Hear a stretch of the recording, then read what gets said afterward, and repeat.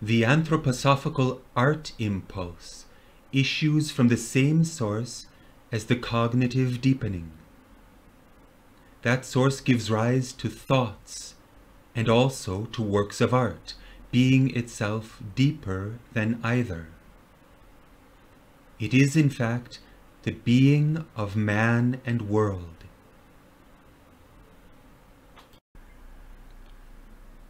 The earliest picture of the Goetheanum is from around 1655 by Rembrandt.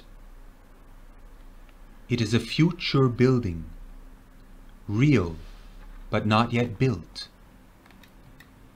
Some version of a Christian knight defends it in a somber landscape menaced by distant fires. In 1907, the World Theosophical Congress convened in Munich, which was then a center of avant-garde art movements. Rudolf Steiner displayed what he called images of occult columns. That implies that the columns already existed, but invisibly. They were shown in large paintings by Karl Stahl, 7 columns with 7 different capitals. Then, as usual, Rudolf Steiner waited for a response. And indeed, the 21-year-old Karl Stockmeyer Jr. promptly asked him what kind of building these columns might belong to. All right, in this photograph he might be older than that. Being a mathematician, the lad received some challenging indications about various intersecting ellipsoids, along with other architectural specifics for an underground rock temple. He and his father built a small model in Malsch, which Rudolf Steiner said was the first non-subterranean Rosicrucian temple. They lowered the floor to give people room to step inside. Gatherings were held there, and you can still visit the building today. The columns were now carved in 3 dimensions, and 7 different bases complemented the capitals. The occult columns were approaching existence on earth. Thereupon the well-to-do Stuttgart branch, not wanting to be outdone, built them in stone. Later, the National Socialists commandeered the place, amputated the upper part of the chairbacks, and installed projectors where the images of the occult seals had been in the balcony. A few years ago, some anthroposophists finally bought the room back. The columns were rescued to an anthroposophical sanatorium in Wiesneck in the Black Forest, where you can still see them today. The forms were becoming more sculptural. The occult columns were continuing toward incarnation. This current converged with that of the mystery dramas, in which the anthroposophical path of schooling, in its individual and community effects, is shown as a karmic work of art. These dramas were premiered in Munich in rented theaters, and soon awakened the need for a theater suited to its content. Plans were drawn up, but ultimately rejected by the authorities. This later proved a boon when anthroposophical activity was prohibited in Germany under the National Socialists, for the building ended up being built in Switzerland. Here, the occult columns have multiplied. The plans were still for a primarily interior building, largely hidden behind a conventional facade and behind other buildings. Then the Blood Hill, as it was called, for a battle fought there for the independence of Switzerland, was donated for the building. After his first visit there, Rudolf Steiner appeared harrowed. Over the following years, the building arose on that hill in Dornach. As in Goethe's tale, the once hidden temple now stood on the surface of the earth. The occult columns emerged into full view. Vertically, 3 levels appear: a concrete base, akin in its material to the limestone of the local landscape, a middle zone where inner and outer meet in a rhythmic breathing, carved of the wood of the plant kingdom,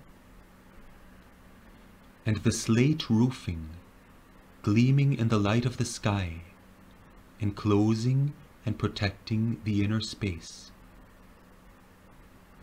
This corresponds with threefold man.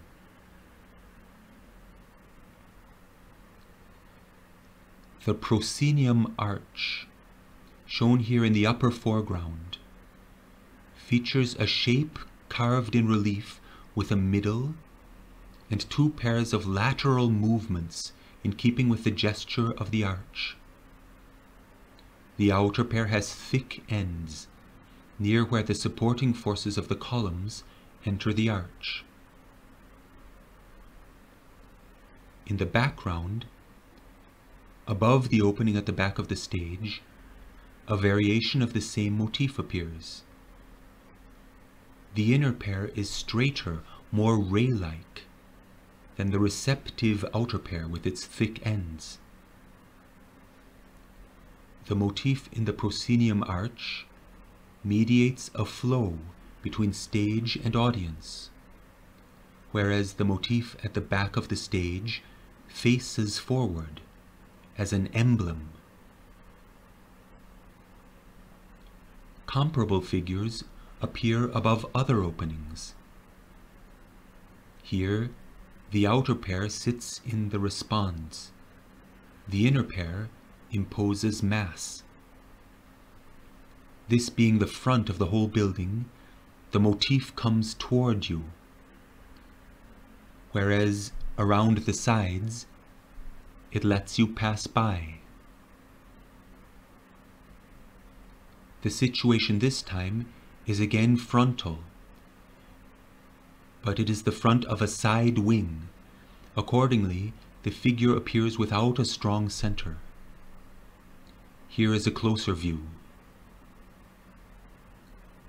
A gentler variation on slender pilasters ensconces these side windows. You might think all these shapes are decorations, frills, which you may perhaps like or dislike. In this regard, one of the young architects, Hermann Ranzenberger, once asked a simple question. He saw Rudolf Steiner modeling the eaves trough and asked him how you go about finding shapes like that. The answer was, you ask yourself what happens.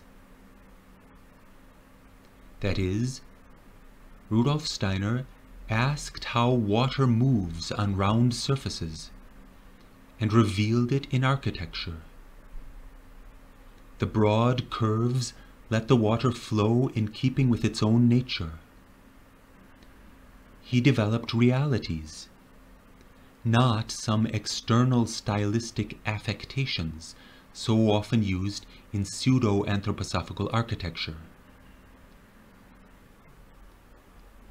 So too, the leitmotif that appears above openings, where load and support are redistributed, makes visible the interplay of compression and tension at work in post and lintel situations, or in the keystone principle of the arch. During the building of the Goetheanum, Rudolf Steiner also helped with the beginnings of a renewal of the art of jewelry making. That let people elsewhere in the world see something of the language and form of the Goetheanum, and its intimate, jewel-like quality. In this ring, the two emeralds were cut from one stone. The forms are Cassinian curves, lines whose distance from two foci has a constant product, like this. When you enter a room, your astral body unconsciously calculates the proportions and resonates with their formative principle. And the same happens when you look at other things as well.